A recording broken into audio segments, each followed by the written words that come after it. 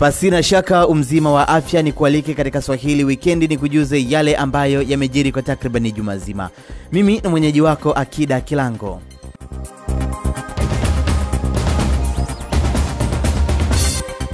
Siku ya Jumanne, jeshi la polisi nchini Tanzania kikosi cha usalama barabarani lilitoa maelekezo ya kwamba litaendelea kuwakamata watu wote wanaovunja sheria za usalama barabarani bila kujali minong'ono ya watu kufifisha jitihada zao. Mwenzangu Noah Laltaika alihudhuria mkutano maalum wa kutangaza mikakati ya kuzuia ajali za barabarani na kutuandalia taarifa ifuatayo. Hivi karibuni nchini Tanzania, jeshi la polisi nchini Tanzania kikosi cha usalama barabarani imekuwa ikikamata magari yote yanayokiuka sheria na kuyatoza faini, suala lililotafsiriwa na wengi kama jeshi la polisi kujielekeza zaidi kukusanya mapato. Kaimu kamanda wa polisi kikosi cha usalama barabarani nchini Tanzania, Fortunatus Msilimu, anasema kasi ya ukamataji itaongezeka bila kujali minong'ono. Na anasema ukamataji wa makosa utakuwa moja ya kipimo cha utendaji wa askari barabarani. Kwa sababu askari mojawapo ya kazi yake ni kuzuia uhalifu anapokuwa barabarani katika eneo lake lile. Kwa hiyo ukamataji mkubwa ndio unaashiria kwamba anataka kuleta amani katika eneo lake. Anaweza kutawala ile himaya yake. Kwa hiyo hilo tutaliangalia katika hiyo dhana. Kikosi cha usalama barabarani katika jeshi hilo linasema kuwa uzembe wa madereva umekuwa chanzo kikuu cha ajali na vifo. Jeshi hilo linatangaza kuwa litashughulika na madereva wazembe ipasavyo, hata ikiwezekana kwa kutoa adhabu ya kuwachapa viboko. Na kama mlivyosikia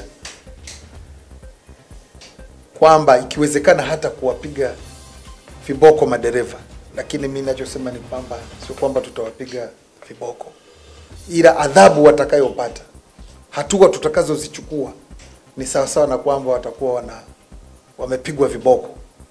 Kwa hiyo ieleweke hivyo, na niwatake tu madereva wawe makini, wafate sheria ili kuepuka adha na usumbufu watakao upata kutokana na hatua tutakazozichukua dhidi yao.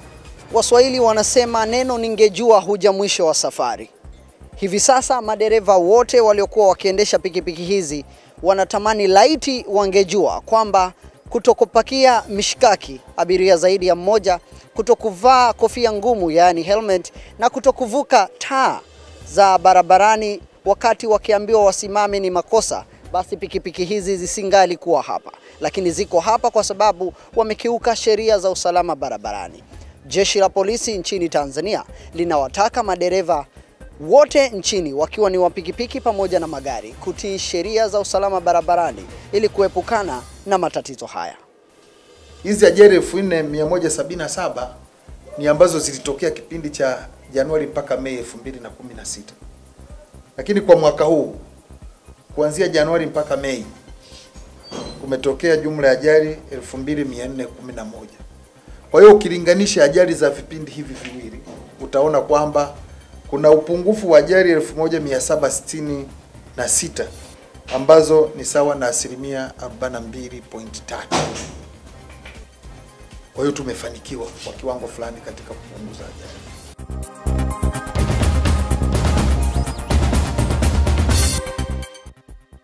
Miili ya mabaharia waliokuwa wametoweka katika ajali iliyotokea katika pwani ya Japan imepatikana katika chumba cha kulala katika meli hiyo kilichokuwa kimejaa maji. Mabaharia hao waliripotiwa kutoweka siku ya Jumamosi mara baada ya meli ya jeshi la wanamaji ya Marekani USS Fitzgerald kugongana na meli moja ya mizigo ya Ufilipino ACX Crystal kilomita 100 baharini eneo la kusini magharibi mwa mji wa bandari wa Yokosuka nchini Japan majira ya saa 8:30 kwa saa za Japan, sawa na saa 2:30 asubuhi kwa saa za Afrika Mashariki. Hata hivyo, majeruhi waliokuwepo katika ajali hiyo akiwemo kamanda wa meli ya Marekani walipelekwa hospitali kwa kutumia usafiri wa helikopta. Sehemu ya meli ya Marekani iliharibika vibaya, lakini meli hiyo iliweza kurejeshwa ilipo kambi ya Yokosuka kwa msaada wa boti ya jeshi la Marekani. Hadi sasa bado haijajulikana ni wapi meli hiyo yenye urefu wa mita 154 ambayo ni maalum kwa ajili ya kuharibu makombora ilikuwa ikielekea wakati ajali ilipotokea.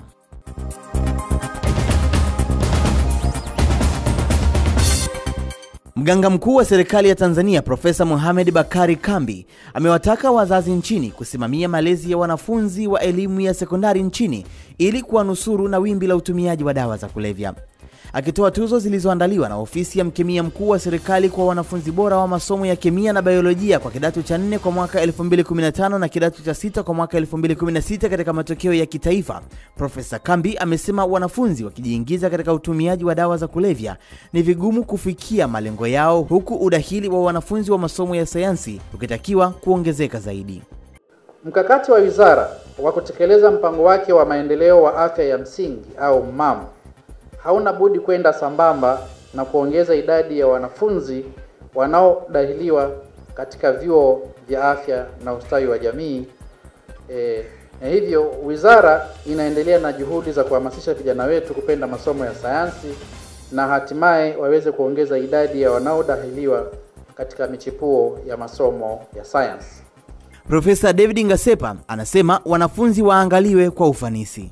Pia tuhamasishe kwa sababu hawa vijana tusitake these are brains, good brains. Sasa hizi good brains tusizipoteze, lakini wakati huo tusiziache zisije zikatumia hizo good brains kufanya vitu vibaya. Kwa hiyo mimi hilo naona itabidi tulifanye, tufuatie huo ushauri na mwakani tufanye hivyo. Kwa upande wake mkemia mkuu wa serikali Profesa Samuel Manyele amesema hatua ya kuwatambua wanafunzi waliofanya vizuri katika masomo ya sayansi inalenga kuinua ari ya wanafunzi kufanya vizuri nchini na kuwa wataalamu wa sayansi katika siku za usoni. Profesa Manyele amesema kuwa ufanisi umekuwa ukiongezeka katika maeneo mbalimbali ikiwa ni pamoja na kudhibiti matumizi ya kemikali licha ya kuwa watumishi waliopo hawakidhi idadi ya wanaohitajika. Tunahitaji watumishi kadiri ya 400 kwa maana ya ongezeko la watumishi 200, lakini vile vile upatikanaji wa mitambo ya kisasa na yenye uwezo wa kiteknolojia, uwepo wa vifaa vya kutosha na majengo bora ya kufanyia kazi vinaweza kusaidia kuweka mazingira yenye ubora na kujihakikishia kuwa kazi za uchunguzi zinafanywa na wizara yetu inaaminika kitaifa na kimataifa. Wanafunzi waliotunzwa na wakala wa mkemia mkuu wa serikali wanasema shule za sekondari nchini zinakabiliwa na changamoto nyingi zinazochangia wanafunzi kufanya vibaya katika masomo ya sayansi. Wanafunzi wengi kama hata mimi tulikuwa hatujiamini kwamba mimi siwezi, ninapata labda B au C, lakini siwezi kabisa kwenye labda masomo ya sayansi na mambo mbalimbali. Lakini nahisi kila wanafunzi ni lazima wawe na hope na wanajiamini kwamba wanaweza, kwa sababu mara nyingi ni kwamba unajiamini ndio utaweza, sio kama kila siku unawaza kuna wengine wanaweza zaidi, sio mimi. Nahisi hata wasichana tunafanya vizuri kwa sababu sisi kwenye mtihani ya National 2015 tulikuwa wawili kwenye top 3 general na mvulana mmoja. Nahisi sisi pia tunafanya vizuri, lakini nahisi jambo kubwa ni kwamba wasichana wengi pia wanafanya kazi za nyumbani, wanasafisha, wanafua nguo, ndio maana labda wanapoteza muda kwenye masomo. Mimi nadhani shule kufanya vizuri, cha kwanza ni uongozi wa shule yenyewe. Ukiangalia kama shuleni pale mkuu wetu wa shule kwa tusapoti kwa kiasi kikubwa. Ukienda unaongea naye anawasaidia katika kuleta walimu ambao sio walimu wa shule, wanaweza kuchukua part time teachers wakaja. Kwa nadhani cha muhimu ni uongozi wa shule na facilities kama Habari kuzirepair, ndio inasaidia katika kufaulu. Mimi naamini kwamba watu waweke juhudi sana. Mimi kwangu mimi watu wengi wakimaliza form 4 huwa wanasoma tuition, ila mimi sikuweza kupata hiyo chance. Kwa hiyo nilipoingia form 5 ilibidi niweke juhudi nyingi, niweke moyo wangu wote kwenye masomo ili niweze kufaulu, na namshukuru Mungu nimeweza. Kwa hiyo ninawaambia wasichana wenzangu wasikate tamaa, hata kama kuna kufeli. Mimi pia nilikuwa sio hivi, lakini baadaye nikajitahidi, nikaweka juhudi zangu zote kwenye masomo na nimefanikiwa.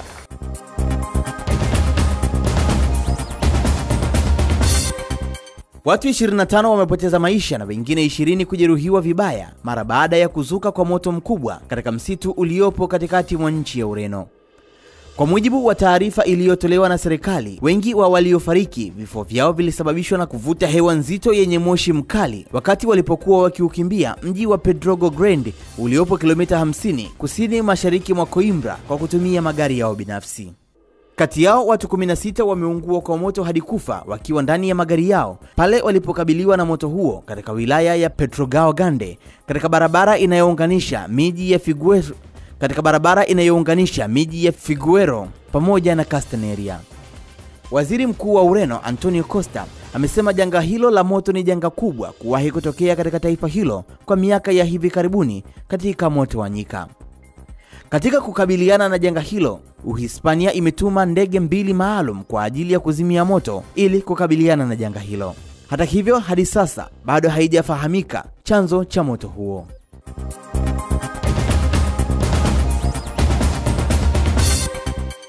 Wanawake 3 wameuawa nchini Colombia mara baada ya kutokea kwa mlipuko wa bomu katika soko la Zona Rosa katika mji mkuu wa Bogota na kuwaacha wengine 11 wakiwa wamejeruhiwa katika shambulio hilo. Mamlaka nchini humo zinasema kwamba shambulio hilo lilitokea mara baada ya bomu dogo ambalo lilikuwa limetegwa katika choo cha wanawake kulipuka sokoni hapo. Mlipuko huo ulitokea siku ya Jumamosi majira ya alasiri wakati shughuli za kibiashara zikiendelea katika soko hilo, wakati wateja mbalimbali walipokuwa wakinunua bidhaa za siku kuu ya kina baba ambayo inasherehekewa Juni 18 ya kila mwaka. Meya wa Bogota Enrique Penalosa amesema kuwa mmoja wa wanawake aliyefariki anatoka Ufaransa.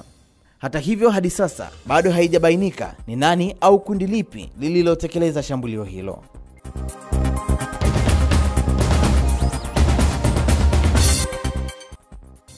Siku chache mara baada ya Rais wa Jamhuri ya Muungano wa Tanzania Dr. John Pombe Magufuli kupokea ripoti ya pili ya uchunguzi wa mchanga wa madini maarufu kama makinikia, siku ya Ijumaa, serikali ya wanafunzi wa Chuo Kikuu cha Dar es Salaam Daruso iliibuka na kutaka hatua zaidi zichukuliwe kwa wale wote waliotajwa katika ripoti hiyo.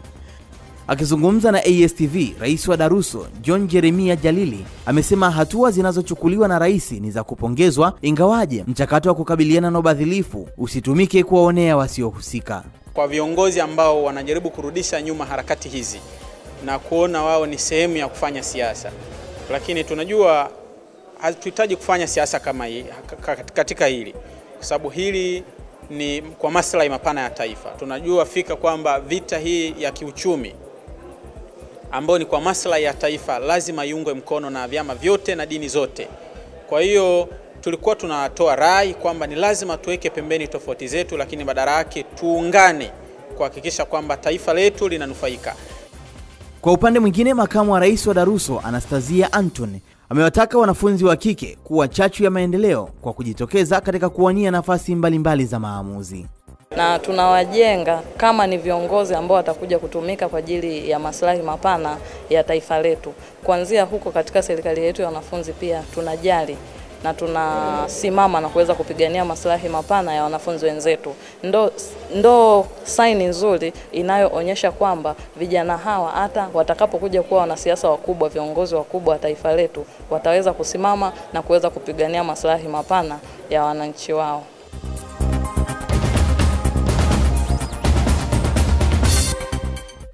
Na sasa tuangazie habari za michezo. Katika kuadhimisha miaka 100 ya klabu ya Gymkhana Dar es Salaam, klabu hiyo yenye umri mkubwa kuliko klabu zote Afrika Mashariki na Kati imeandaa tamasha maalum litakalowahusisha wachezaji wanachama wa klabu hiyo na wasio wanachama.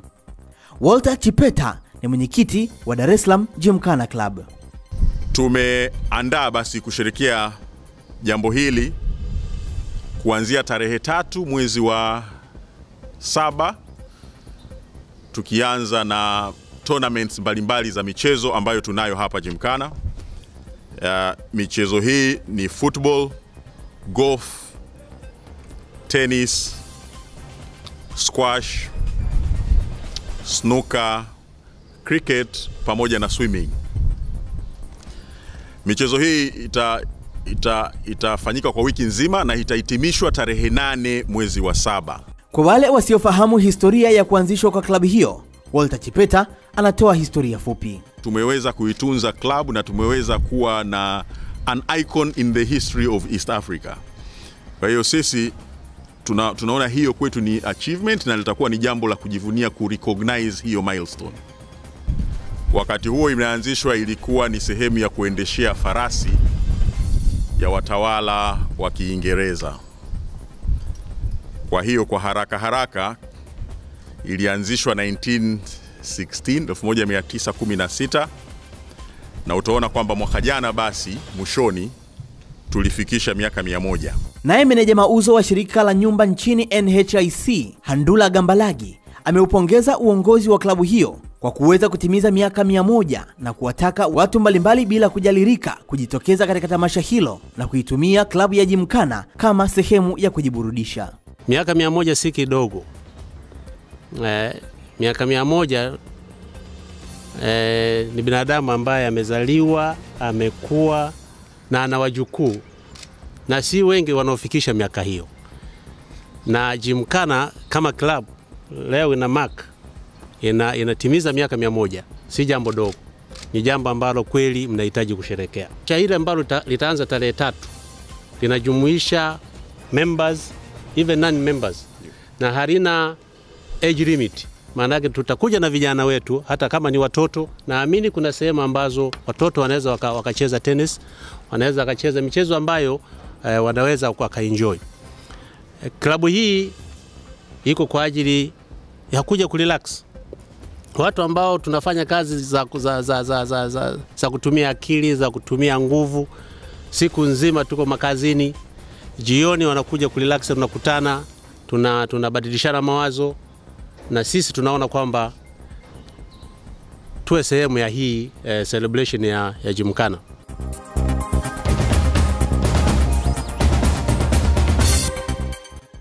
Jumla ya wanandinga 22 wamejumuishwa katika kikosi cha timu ya taifa ya Tanzania Taifa Stars, kikosi ambacho kitashiriki katika mashindano ya Kosafa yanayotaraji kufanyika nchini Afrika Kusini baadaye mwezi huu.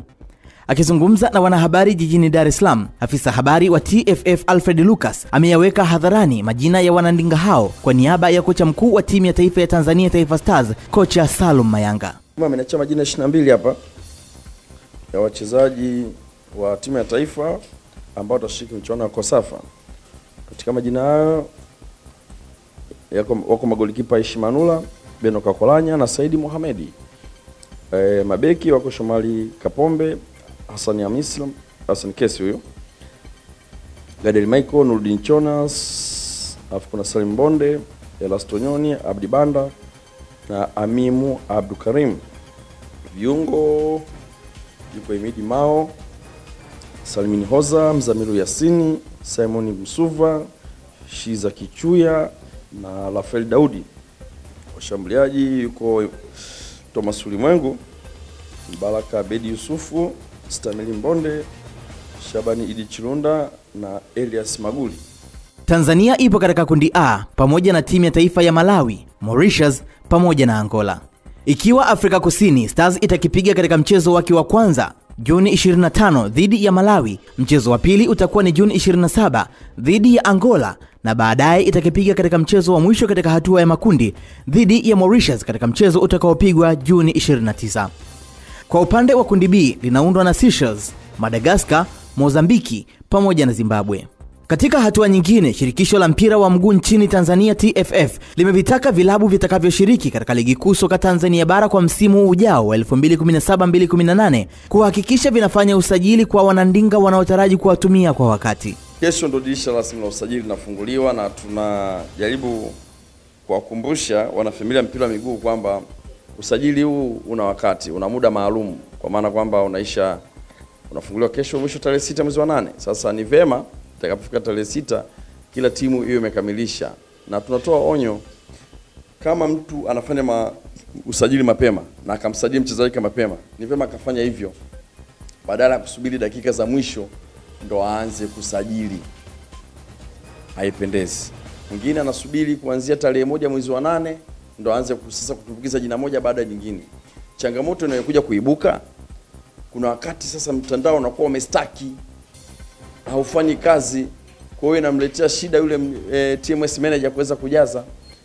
Lakini vile vile tunaonya wachezaji kwa kipindi hiki ni vyema kama uko anatoka wapi anakwenda wapi akaagana vizuri apate release letter ili kuepusha matatizo mbalimbali ya double registration, kwa sababu ikija kubainika kwamba mmesajili timu mbili na mjaelewana huko mlikoelewana na mmeshasajili timu nyingine, adhabu inayofuata hapo ni kukosa kucheza kwa mwaka mmoja. Alfred amesema dirisha la usajili linafunguliwa siku ya Alhamisi ya Juni 15. Hivyo ni vyema vilabu vikafanya usajili kwa wakati, kwani usajili unaofanyika katika dakika za lala salama hukumbana na changamoto katika mfumo wa usajili katika mtandao. Kuna kitu kinaitwa mawakala. Tunasema mawakala, utaratibu wa mawakala ambao ulikuwa unasajiliwa FIFA moja kwa moja, FIFA iliondoa au ilifuta hicho kitu na ilikasimisha au ilikasima ya madaraka kwa mashirikisho mbalimbali ambako sasa watakuwa wanaitwa intermediaries. Intermediaries ni kwamba ni watu wanaotambulika kwamba wanaweza kufanya sasa hiyo shughuli ya wakala hiyo, lakini wakiwa wanasimamiwa sasa na shirikisho. Na kwa msingi huo jambo hili linaingia kwenye kanuni na kama tutendaji inatarajia kwa mwezi ujao ikiliangalia hili vizuri italipitisha na italitolea ufafanuzi namna ambavyo itatekelezwa.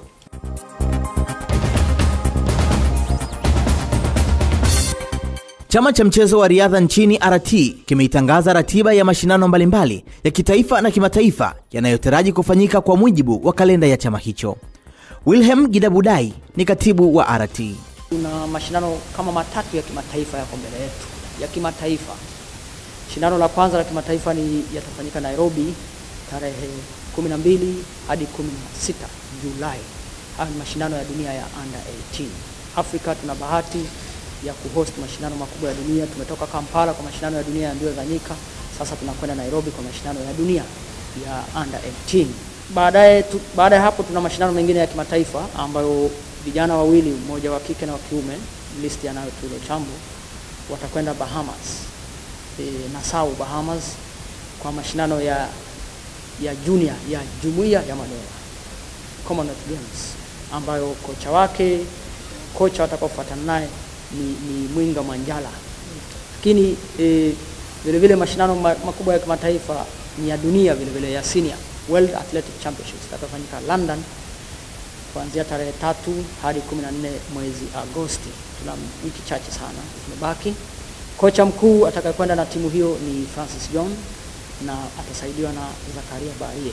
Katika hatua nyingine, katibu mkuu wa RT Wilhelm Gidabudai amewataka wadhamini mbalimbali ambao wamekuwa wakijitokeza katika kudhamini michezo wajikite katika udhamini na majukumu mengine ya kitaalamu wawaachie viongozi husika. Gidabudai amesema pia sasa umefika wakati wa waziri mwenye dhamana ya michezo Dr. Harrison Mwakembe kuukumbuka mchezo wa riadha. Tunatupwa, tunasahaulika. Ile ari waliokuwa nayo wa Tanzania ya kufanya fundings kwa ajili ya Serengeti Boys, ari hiyo inakosekana wapi kwa wanariadha, wakati tunasema riadha ndio mama wa michezo yote?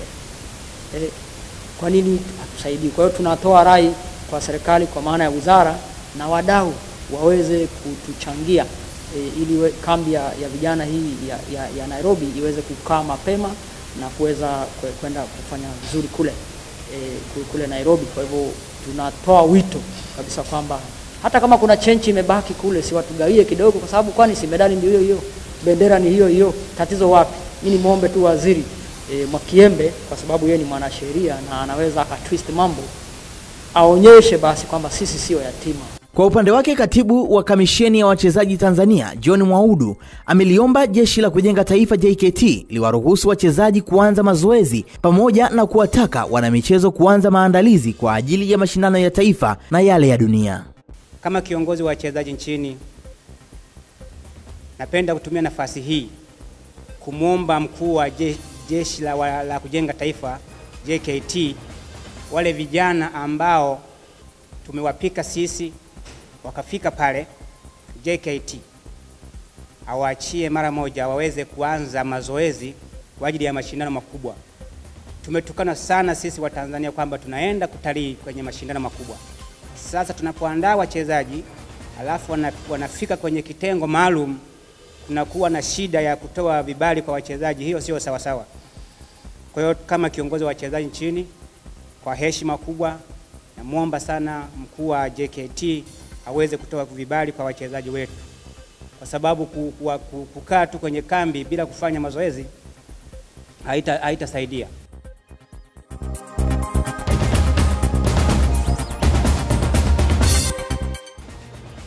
Nguli wa mchezo wa masumbwi Floyd Mayweather anataraji kurejea tena katika mchezo wa masumbwi Agosti 26 kwa kuzichapa dhidi ya bingwa wa Ultimate Fight Championship UFC Conor McGregor katika pambano lenye thamani ya dola milioni 100, kiasi ambacho ni sawa na shilingi za Kitanzania bilioni 223 na milioni 800.